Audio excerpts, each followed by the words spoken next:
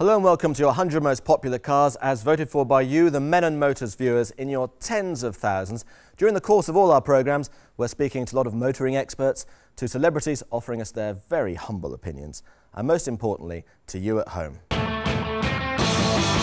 Back in 1990, coupes were cool again, the fashionable choice being either the Volkswagen Corrado or the Vauxhall Calibra. But those who saw past the chic European badges and wanted to mark themselves as something of a driver, went out and bought a Nissan 200 SX. Any car that has a turbocharged 200 brake horsepower engine should come with a handle with care label, I think. And I mean especially the Nissan, because it came from an age before traction control. Launched back in 1989 as a curvy sports coupe, the turbocharged four-cylinder engine will propel the 200 SX from 0 to 60 in under 7 seconds and to a top speed of 146 km/h. Acceleration when it's moving is pretty quick. Getting it off the line with 295 brake at the wheels is a bit of an issue, especially in first gear. But other than that, it's traction all the way. The last 200 SXs were sold in the UK in 2001, after more than 1 million had been produced. Finding a car that handles really well, that's affordable and easy to maintain, is really important. And I mean, the Nissan is just spot on for a track day car because of its fantastic handling and its affordable second-hand value. While most other early 90s coupes have fallen out of fashion, the Nissan 200 SX remains a popular fun drive and certainly deserves its place in your chart. Now next, at number 59, it's the Ferrari F40. Launched to celebrate 40 years of Ferrari, the F40 was intended to be the ultimate road car, and it was. The body was made of ultra-light Kevlar and carbon fibre reinforced plastic. Basically, a Formula One car with some body panels added. Performance was astronomical. 0 to 60 flew by in 3.5 seconds, and the Brave could go up to 200 miles an hour. It was a car that, stormed around Le Mans and the GT circuits around the world. So, boys of the 80s who were being taught that excess was good and fastest and biggest and loudest was best, then the F40 was the epitome of that. And that's part of the reason for the lasting appeal of the F40. It was the seminal race car for the road, engineered like no road car before it. The chassis was so well designed and engineered, the power had to be kept to a reserved 478 brake horsepower so as to be usable on the road. The chassis was actually capable of handling 600 to 650. The F40 was, it was just excess all areas. Ask any child, car enthusiast or racing driver to name their favourite supercar of all time, and the F40 will undoubtedly be near the top of the list. And that's why, in our list, it's at number 59. The replacement in the UK for the Ford Sierra was the Ford Mondeo, designed to be Ford's first ever world car. For the motor industry, that is the holy grail. Well, the Ford Mondeo was born of a time when Ford wanted to sell cars in, all European countries. So they had to produce something that wasn't overtly British. They wanted something that would sell in Germany, sell in France, sell in Italy, sell in Spain. And the Ford Mondeo had to be a car that didn't seem too English, too kind of old-fashioned and old school. So it was a fairly neutral design. If you think the Sierra was the first of the kind of jelly mould shape, the Mondeo softened that down a little bit, and it was actually quite a neutrally styled car because it didn't want to offend anybody. That was basically the logic behind it. I think it's a classic company car. In terms of anybody who actually goes out and chooses one for themselves, I suspect it's, like me, somebody who just wants a bit of crumple zone and a bit of comfort. I mean, I can drive over sleeping policemen and not feel them. The Mondeo first saw public roads in March 1993, available in 4-door saloon, 5-door hatchback and 5-door estate versions. Safety and security had been vastly uprated from the days of the Sierra, and there was even a new 4-cylinder petrol engine available in 1.6, 1.8 and 2-litre versions. If you were to think about the level of refinement that back then you would have got for £50,000, you would have had a BMW, the silky smooth, you wouldn't hear no wind noise rattling past the windows, you'd have air conditioning, airbags, you'd have a nice 5 or 6 stereo system, 6-speaker stereo system, and all of a sudden we've got a car that comes along that costs between £12,000 and £15,000, a Ford Mondeo. It's got the airbags, it's dead silent on the road, it's super smooth, it's got a V6 engine in some derivatives, and it only cost a fraction of the cost of a much more superior car. The ST220 provided a sporty option for a car who wanted the practicality of a Ford family car, along with the power and sporty suspension for maybe when the family wasn't with you. Super powerful Mondeo ST200. 200 brake horsepower, 0 to 60 what, 7.8 seconds, 141 miles an hour. Yeah, reasonably quick, but the most important thing was it added glamour to the range. Everybody driving around a 1.8 or 2 litre felt part of this club where there was actually a hot version. Then in 2001, Mondeo changed again into a much more contemporary suit of clothes. The Mark III car added even more ammunition to its armoury to keep it at the top of the family car and fleet sales chart. The next car at 57 is a British icon, designed and engineered by a Turk, Alec Isigonis. The Morris Minor offered a range of technical innovations at a budget price. But when William Morris saw his Morris Minor for the first time, he was absolutely furious. He called it a poached egg. And who calls it the Morris Minor? It's the Moggy Minor. You know, everyone's got a massive affection for that car. I think so many people had them or drove them. Everyone's got a story about one in their family, or maybe their parents went courting in a Morris Minor. They're not overpriced, and it's just there's plenty of nice people who own them that you bump into, and everybody you bump into says, I used to have one of those, or I learned to drive in one, which is always brings a smile to your face. Released in 1948, the Minor established a reputation in the family saloon sector as a big car. This was due to its 4-square stance and unusually wide front track. Isigonis actually decided that there wasn't enough room in the cabin, so he cut the Morris Minor in half, had a 6-inch strip put down the middle, and it was slightly wider. I mean, after that, the design didn't change too much. You had pickup versions, you had traveller versions, and the lights moved higher up the bodies for better lighting. That was about it.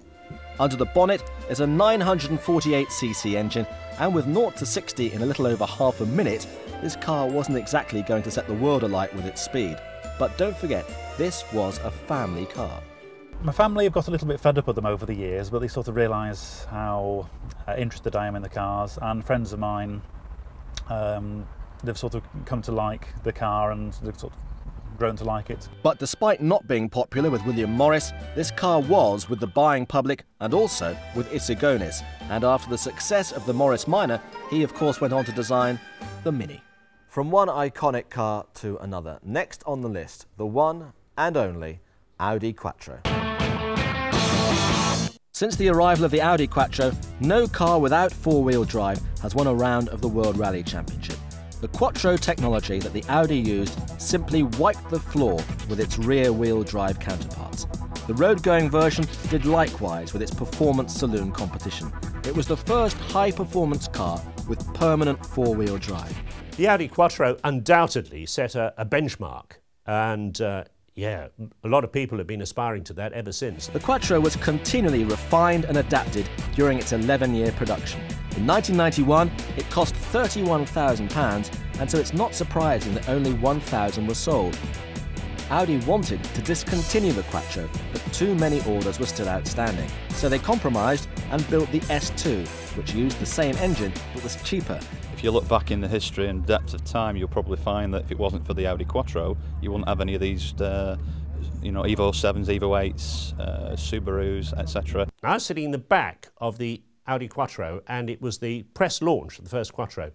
And sitting in front was Autocar's then sports editor John Miles, who was also a Grand Prix driver, and a German engineer who was driving. And we were doing 200 clicks, you know, kilometres an hour, down a streaming wet autobahn. And John Miles was saying that really a 2-wheel drive mid-engine car probably had better ultimate handling than a 4-wheel drive car. And this German engineer was getting visibly angry, and he was a big guy, and his neck bulged over his collar at the back, because I was sitting in the back, I could see this, and it was going red, and he was getting angry. And John was talking about Lotuses. And suddenly this German guy said, "Yes, but can you do this in your Lotus?" And he went, wham! And we went right over to the hard shoulder, and then wham! Straight back to the Armco, and wham! This is on a streaming wet autobahn at 200 kilometres an hour. And I was being thrown in the back, bouncing off the side windows, and I sort of yelled at John and said, "For God's sake, shut up!" and we went the rest of the way in strained silence. But it did prove the point. The Quattro was unbelievably stable. Only 163 cars were exported to Britain, a disappointing start to what would become the Quattro's biggest export market. Next is an American muscle car, as famous on the screen as on the highways. At number 55 is the Pontiac Trans-Am. People like Jim Rockford in the Rockford Files had these amazingly over-the-top cars with sort of moulded-in spoilers, huge wide chrome wheels. Some of them had T-bar roofs, huge Draylon armchairs in the front, tacky as hell, but so perfectly a 70s muscle car. In 1969, with a 335 brake horsepower V8 engine, the Trans-Am was born. With a small rear wing, twin narrow stripes running over the top of the car and front fenders, the car looked the business. Well, the first thing that attracted me to Trans-Ams was the fact that they were different, they were quite outrageous, and there was nothing like it in Europe apart from Euro-type boxes. I'm very surprised to find the Trans-Am in the top 100 list. Knight Rider, Smokey and the Bandit, grow up. If you love a car because it was Kit's car, you know, really, get a girlfriend, move out your parents' home, buy a proper car and make friends with people. That's what you need to do. It's a bit spooky to me. From 1970 to 73, the Trans-Am developed into a real supercar due to its 103-mile-an-hour speed. The performance is quite scintillating, sort of allied to a four-wheel motorcycle in a way, because it's got such a big engine. It's 6.6 litre, bags of acceleration, 0 to 60 in about 5.4 seconds if you do the right things. And this is what makes it a car that's alive and makes you feel good driving it. People who say they have an American car because they're good value and they're cheap, I think you've got a question, because aesthetically they've got to like the car. You don't buy a big V8 engine car because it's cheap to run. You've got parts issues, you've got fuel issues, insurance, all that kind of stuff. You've got to buy it because you like the look of it. And yeah, American cars are very, very distinctive. I have a friend that's got a Corvette, and we drove across Europe in it, and the thing is incredibly fast. But at the end of the day, when you get out of it and you walk away, it just doesn't have that same kind of, for me anyway, that same kind of feel-good factor. It is ultimately, you know, just a big yank car. What will always make the Pontiac Trans-Am so popular is its screen presence and its screaming chicken emblem. Forget its rivals, this car exudes aggressiveness and power. At 54, it's a German vehicle that's been at the top of its class year on year. A BMW's 5 Series has always been, you know, a really great car because it gives you, it's a big car, you know. It's not as big as their 7 Series, but it's a big mid-range car. It's like a, you know, a Granada, Scorpio, that sort of size car. For a big car, its handling is very good, and over the years and its many improvements, it's simply got better and better. There are aspects of any car you can point to and say, yeah, I don't like that. I don't think that is so good as, you know, another. For instance, the new 5 Series, I don't like the styling that much. I don't like the direction that their new head of styling has taken them down. And I think the classic BMW shape was more attractive than the current crop. Unless you've actually driven the 5 Series, you could be forgiven for thinking that it's just another soft-riding limo. But when you push it hard, it transforms into a sporty saloon that really rewards the driver. The BMW 5 Series is the perfect fleet car. Imagine you're running a company, you got 30, 40, 50, however many employees, and it comes around to company car time. You put a BMW 5 Series on the list. You haven't got to give them a promotion, you haven't got to give them more pay. Suddenly they feel worth more. The reality of it is it depreciates less than a Mondeo, it has a better image for clients and so forth. So putting your people into a 5 Series BMW makes them feel good, and if they feel better, they'll make you more money. The latest version of the 5 Series takes a few design cues from the 7, but thankfully not the controversial ones. The important changes are under the skin though, with a chassis that's lighter but stiffer, offering better performance, agility and comfort. With the introduction of this one, a lot of people felt it was a bit too edgy, a bit too different, so they weren't too keen. But I think the key with this one is that because the styling's so different, people are just starting to like it now. The new 5 is home to a simpler version of the one knob does all iDrive system, which is at last almost user-friendly, and the optional active steering system, which alters the steering weight and ratio according to the road speed. A good idea that actually works. Well, that's nearly it for the first part of today's show, but let's see what you've voted for so far. In 60th place, the Nissan 200 SX. In 59th spot, the Ferrari F40. Followed at 58 by the Ford Mondeo. At 57, we find the good old Morris Minor. In at 56, it's the Audi Quattro. At 55, the Pontiac Trans-Am.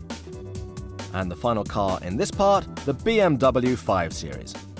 Well, while we disappear for a few moments, here are some more clues to a car that you didn't vote for. A two-seater sports car inspired by Lotus, but no body panels have the manufacturer's name on at all.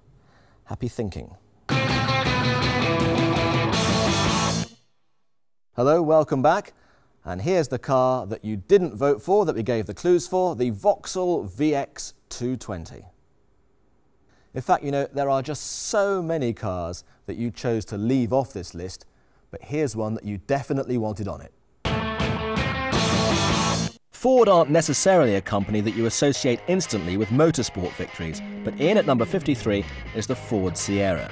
And it was from the company's exploits in the World Rally Championship that one of their greatest ever cars was developed. Although based on the heroically average Sierra, the Cosworth was a world beater and went on to shape a whole generation of cars. When the Sierra launched in 1982 as a direct replacement for the Cortina, it offered kind of mid-level family and executive transport, but also revolutionary looks. People haven't seen anything like it before. The car's appeal was obvious. In a straight line, it could outsprint a Porsche 928 to 60, and it would even give a Ferrari Testarossa a hard time up to 100 miles an hour. I have to say, I'm really surprised this next car warrants a space of its own in the chart because, you know, it normally shares a space with somebody else. The idea behind the Smart was to create a fun small car that people would buy and would pay a little bit extra for without feeling that they were compromising on safety, looks and engineering standards. Despite being alternatively cool, the appeal of the Smart seems initially rather limited. It's only got space for 2, yet slower than a bus to get to 60. So what is the secret of the Smart's success? It was marketing, beautifully marketed. Price, it was relatively cheap. And the other thing is, you can change it. You can change a Smart car's colour very simply by going into a Smart dealer and swap your body panels over. See, if you had an orange one and got fed up with it after a couple of weeks, you could change it to a blue one. The other thing is it costs £7,000 or £8,000 for a starter one, and number 3, they've marketed that car purely as a city car. The first thing that attracted me to a Smart car was it was different, it was quirky, it was just unusual. It was not the same as all the other cars on the road. The most intriguing thing about the Smart is its long-lasting appeal. Unlike other fashion accessories that become undesirable and unloved very quickly, the popularity of the Smart shows no sign of abating. We've got the Roadster, which is very small, very much smaller than like an MX-5, for example, very lightweight, has interesting approaches to solving problems like the hood mechanism and things. Is done with a bit of flair. It has that sort of Tridian safety cell thing that's a Smart hallmark, and it's very economical. It's a very good fun car to drive, which you can get 50 miles to the gallon. So you're having fun on a budget, which is what Smart's all about. Well done to Smart, a company that only makes 4 cars and yet 3 of them are in our top 100. That is a real achievement. Well, next it's the Toyota Sora, and I can almost hear the cumulative rise of many thousands of eyebrows around the country. But the luxury coupe Sora is a hidden gem in the UK automotive world that doesn't actually officially exist. The car is now out of production, but it was originally marketed from 1991 to 2000 in America as a Lexus coupe and in Japan as a Toyota Sora. I don't like this vehicle from the outset. Basically because it's not supposed to be in this country. It's a Jap-only vehicle, although quite a few are imported into the States, and it's just a bit. Although it's a 90s car, it looks like a very 80s car. Every Soarer has a fancy digital display, plus your car could get one of a load of options including climate-controlled air conditioning, leather upholstery, electric seats with memory, a TV reversing camera, and sometimes a TV receiver itself. It's a horrible car. I drove one recently and it was just like driving an oil tanker. You'd take 2 weeks to turn around, you'd float around and move in the car, and it's air suspension or whatever derivative Toyota offer you. It's a car that I can't believe it's in the top 100. By far the rarest of all of the Soarer models is the V8 with active suspension, incorporating four-wheel steering and traction control. But for a Japanese grey import car, isn't it a pain in the insurance and part replacement stakes?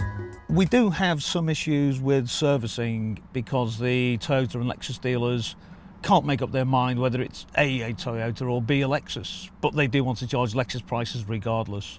The Soarer may no longer be in production, replaced officially by the new Lexus SC430.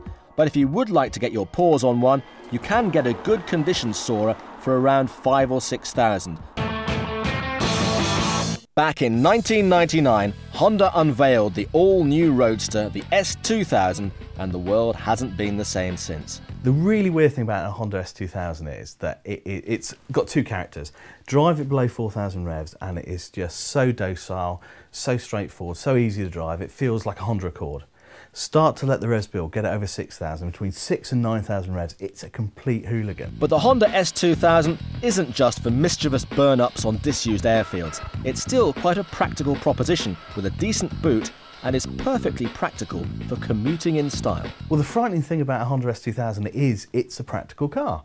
The roof doesn't leak, the engine starts every time, the residual values are strong, so yeah, you've spent 25, 26 grand on a new one, but you come to sell it in 2 years' time, it's not cost a load of money. The dealer network is good, you've got a decent boot, you've got comfy seats, I mean, you've got everything. It's like a Honda Accord, really, in the sense of practicality, and yet, it'll keep up with a Porsche Boxster, it'll chase an Evo 8 on the road. I mean, it's a seriously quick car in the right hands, and yet there's no downside to it. To sum up this car in one sentence, an automotive love affair. The latest version of the Honda S2000 now has a huge power output of 237 brake horsepower, a couple of huge superbike-style exhausts, but still hasn't succumbed to the whims of people wanting a luxury roadster. Now let's be brutally honest, the name Trevor is not the most awe-inspiring in the world, but mercifully his cars are rather better, and so we have at number 49 the TVR Cerbera. Designed to be the firm's first fixed-head coupe for over a decade, the Cerbera is also the firm's sensible car in that it has rear seats. That's about as far as it goes though, because you can carry your rear seat passengers at up to 180 miles an hour and reach 60 in 4.2 seconds. It drove fantastically, it handled beautifully. I've had many a day where I've had lots of fun in a TVR Cerbera. Lots of people will give it lots of knocks for saying, as soon as you mention the name TVR, they go, unreliability. But to be honest with you, I've only had one TVR that's ever gone wrong, and I've probably driven 100 TVRs. Whoever it appeals to, its looks will always be the major draw. A product of TVR's previous design team, the Cerbera isn't as cutting edge as the firm's more recent Tuscan and T350 cars, but it's rounded and well proportioned and is actually quite reserved as far as TVR goes. It did what it said on the tin. It caught your eye. It looked like a fantastic GT sports car. You know, all right, it fell to bits, but who cares? You can actually drive the car very normally. It's quite a safe car to drive, unless you put your foot down hard and then you start in the play mode, basically, at speeds that you're not meant to do. Viable real-world alternative or not, the Cerbera is a fantastic car in the mould of great British sports cars. And you can also get away with calling it a family car. The car in 48th spot was launched in 1972 as a diminutive car, but large enough to accommodate 4 passengers. I mean, can you imagine? Okay, we're in the pub. Name your 100 best cars. Oh, I think the Ferrari, blah, blah. I think, oh, you can make a good argument for the Ford Focus. And then one of your mates chirps up the Honda Civic. The early Civics had quite a few style quirks, like an indicator light that looked like it had been added on after the car was built, and a bulging centre divider in the grille. Standard equipment of the original Honda Civic was absolutely shocking, but you've only got to look at cars of that generation. Datsun 120YA had a rear seat that was like an ashtray. The Honda Civic had bucket seats that were made of vinyl. They were nasty things to sit in, especially on a hot summer's day. You come in, especially if you had shorts on, sit down, you burn your bum. And they had rubbish on the dashboard. They had fake wood, and they still do it. After many years and many updates, the Civic is one of the most popular cars around, especially with the over 60s. But Honda decided to market their Civic to a wider audience, and the Type R was born. Now you're talking. Honda Civic Type R is what was your mum's car, really, isn't it? A Honda Civic is the car that your mum would go to the shops in, but you stick a chuffing, great big engine under the bonnet that screams its little lungs out, stick some low profile tyres, fat alloy wheels, dynamic steering and a gear change that is so perfectly positioned that you have got a recipe for success. The first thing that attracts people to the Type R is the look of the car, obviously. When they then find out about the performance, it just keeps them more interested. In terms of price, the Honda is available at between $9,000 and $18,000, which isn't too bad, is it? So you see, the Civic makes it into the list, if only because it's hung around so long in what is a highly competitive industry. Right, next up, one of the original hot hatches, the Peugeot 205. It was introduced to the UK in October 1983 as a replacement for the old 104.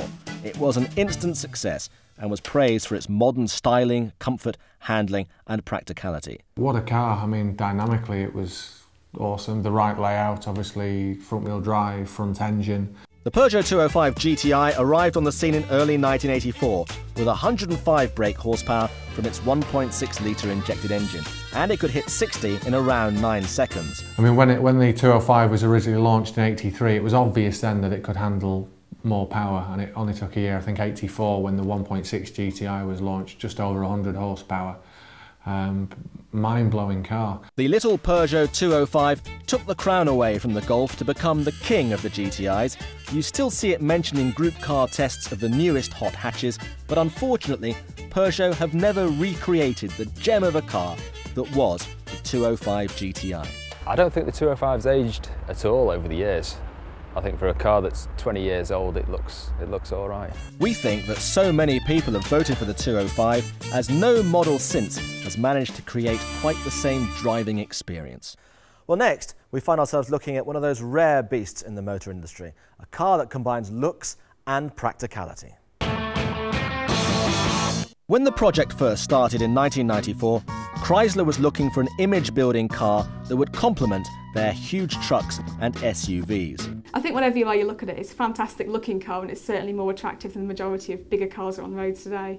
While the PT Cruiser was in development, small MPVs like the Renault Megane Scenic or the Fiat Multipla were hot sellers in Europe, taking over where full-sized MPVs would have been bought before. The PT Cruiser attracted a great deal of attention on tour, and Chrysler quickly decided to build the cars at their Graz factory in Austria instead of in the USA. I think you have to look at the way trends are changing. People in Europe are really getting excited by retro styling at the moment. So you've got the new Mini, which is a massive success story, the new Beetle, and then the PT Cruiser, which goes back to the hot rod styling. I think people are really looking for more kind of interest in retro styling in a car these days. The key to the success of the PT Cruiser is in the detail. Late in the Cruiser's development, the team realised the old neon steering wheel was boring, and they asked engineers to come up with a new design. The team quickly came up with a steering wheel that's as individual as the car itself. Likewise, a number of gear stick designs were considered before the current retro cue ball was selected. Well, I like anything that's American retro, so for me it's just a piece of classic American motoring. The PT Cruiser hasn't been a huge sales success in the UK, but the people who have them generally love them. Well, before we leave you again for a quick cuppa or maybe something a little bit stronger, here's a reminder of what you voted for in this particular section. In at 53, it's the Ford Sierra. Squeezing in at 52, the Smart for 2. At number 51, it's the Toyota Sora. Exactly halfway through your 100, it's the Honda S2000. In 49th spot, the TVR Cerberus. At 48, it's the Honda Civic. In at number 47, the Peugeot 205. And the last car for the moment is the Chrysler PT Cruiser. Well, it's break time again, so in the intervening few moments, think about this car again that you didn't vote for. Its emblem is a bull, and when you open the doors on this particular model, it actually looks like a bull. So what are we talking about?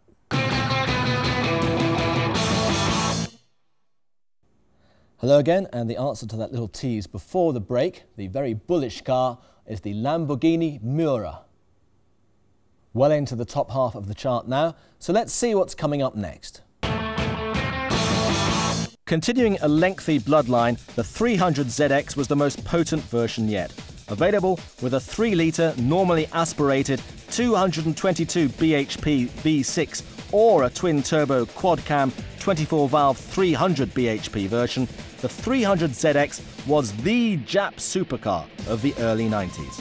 Very, very evocative looking, Ferrari-esque shaped lines. And it certainly opened up what was the Europeans' eyes to what the Japanese designers could do. And it really was the first affordable supercar to come out of the Far East. With such impressive statistics and a shape like that, the 300ZX had to deliver, and it did. The only thing it managed to do quicker than the 0 to 60 sprint was win the hearts of car enthusiasts the world over. Whereas before, Japanese cars had been able to keep up with their Italian friends in terms of performance, their image had always struggled. Now, the Nissan 300ZX looked as good as anything the Scuderia could offer. Really, before the 300 or the Z range of cars, we had nothing like it. The shape, the design, the look of the car was just pure Italian. It was exactly what was right for that time. They got the marketing right, they got the looks right, they got the colours right. They were all nicely finished off inside and outside. They had vented flues on the dashboard. You looked at the speedo through a binnacle. You had beautiful little aluminium push buttons on the dashboard. It was just right for the time, and they did a cracking job. Today, like all Japanese supercars, the 300ZX is a favourite of the modding crowd and can be seen in all sorts of lurid colours with bits of MDF nailed to the bodywork in a feeble attempt to improve its looks. So the Nissan 300ZX is in 45th place, and this next car is one ahead.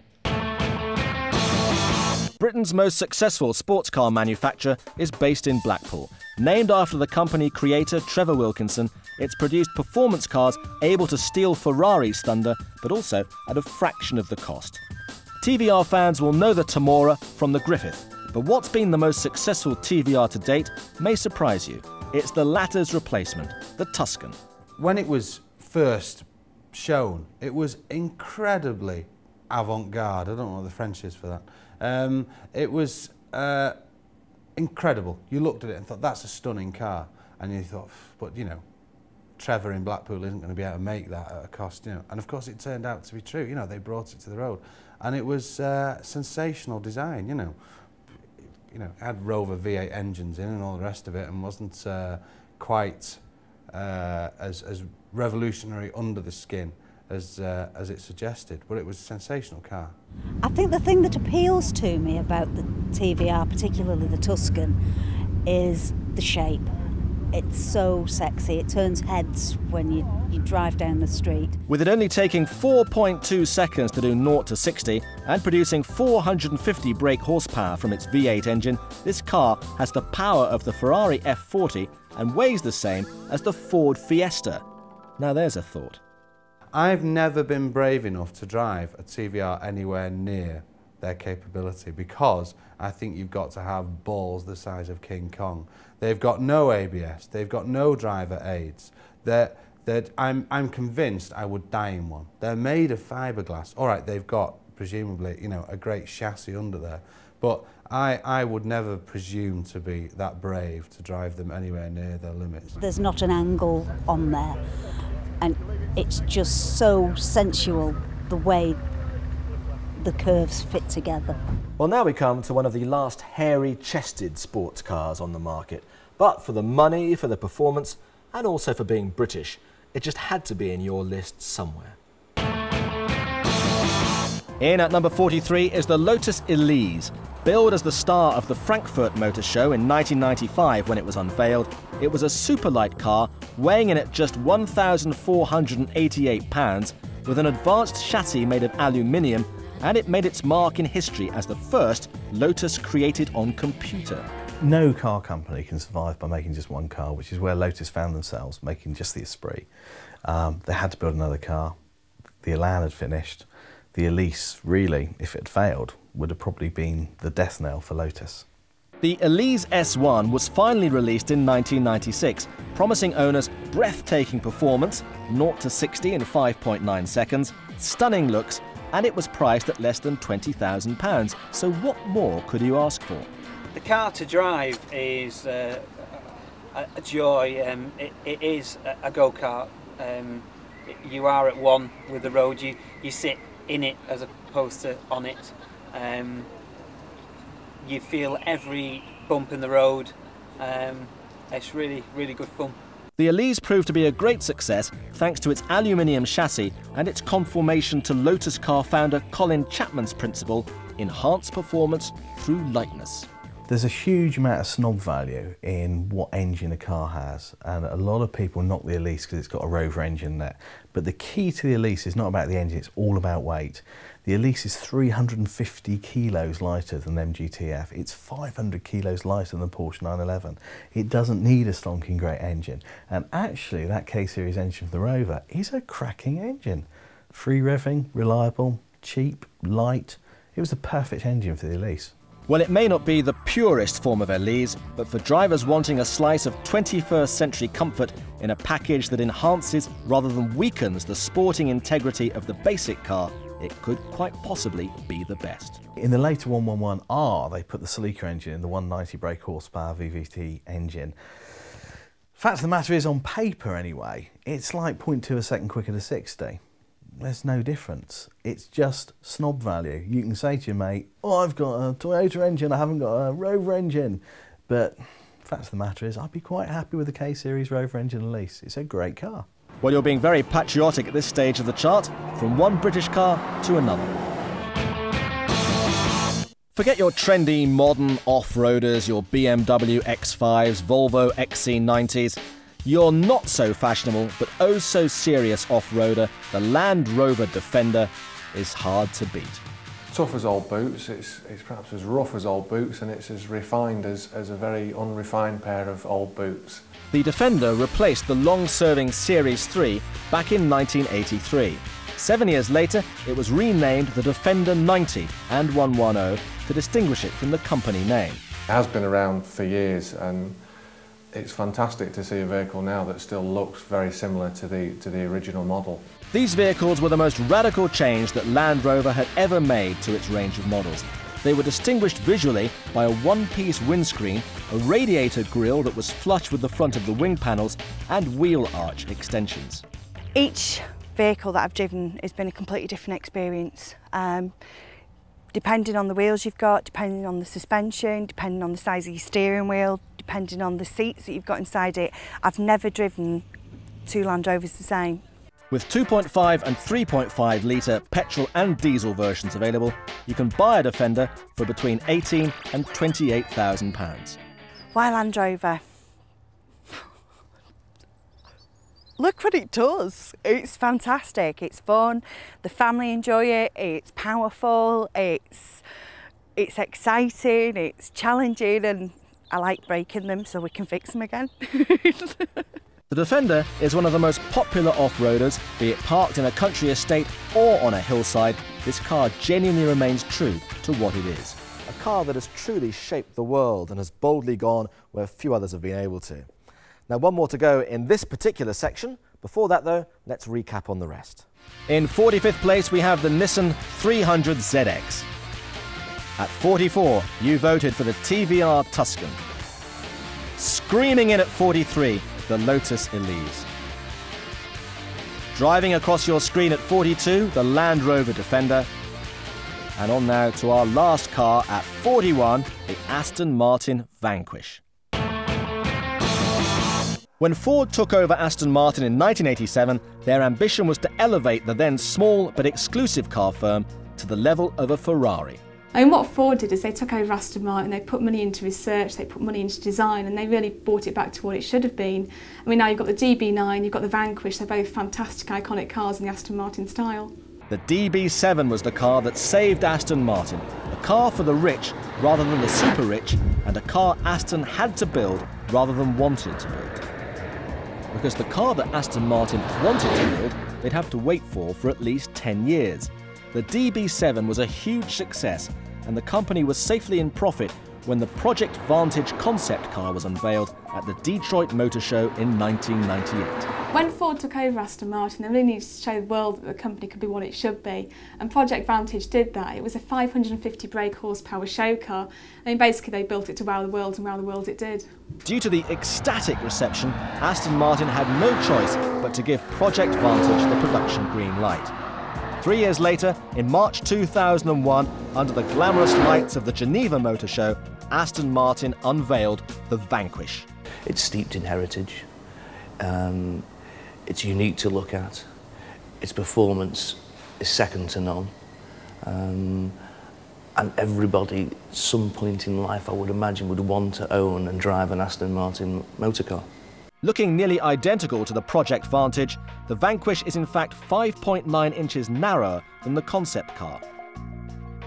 Under that long, aggressive nose sits a 6-litre V12 tuned to 460 brake horsepower, enough for the Vanquish to reach 60 miles an hour in 4.8 seconds and a top speed of 196 miles an hour. Now, cynics may say that the Vanquish's engine began as two Mondeo V6s welded together, but they soon shut up when they hear the exhaust note. I think if I was spending thousands and thousands of pounds on an Aston Martin and I found a switch that looked like something from a Ford, I may be a little bit put out. The car to drive is an experience that once you've done it, you will just definitely never forget the car. The first time that I ever sort of drove the vehicle, I was sort of in shock for about 10 minutes after I came out the car. It's just an experience that once in a lifetime that even for myself at the time, that I think if anybody drives the car, that they just want to repeat it and repeat it and repeat it. The Vanquish was also a massive leap in the technology stakes for Aston Martin. The body panels aren't welded together but glued. The advantages are that the car is not only lighter but also stiffer. And you don't change gear with a traditional gear stick. Vanquish drivers change gear with paddle shifts, just like a Formula One car. I mean, the whole concept between a GT car is you can jump in it, you can drive to the south of France, stop just for petrol and then have a bottle of wine when you get there and feel great. And Aston Martin do that so well because all their cars are bespoke. They've put the money into the tuning, they've put the money into the handling. And, at the end of the day, Aston Martin aren't building supercharged performance cars in the same sort of vein as Ferrari. They're building cars that are just fantastic and great to drive as well as having the performance to match it. So the Vanquish may not be the leanest of sporting cars, but then few Astons have been. It's good for us all. Aston Martin is prosperous once again, and that they still make cars like the Vanquish, and it's so high in your chart of the 100 most popular cars.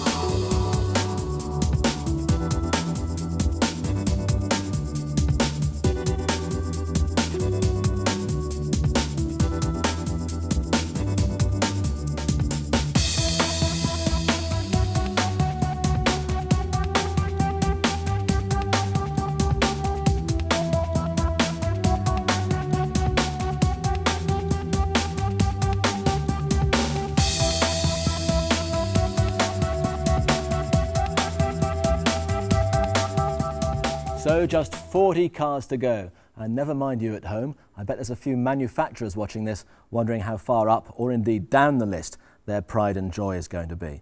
We may find out next time. See you then. Bye-bye.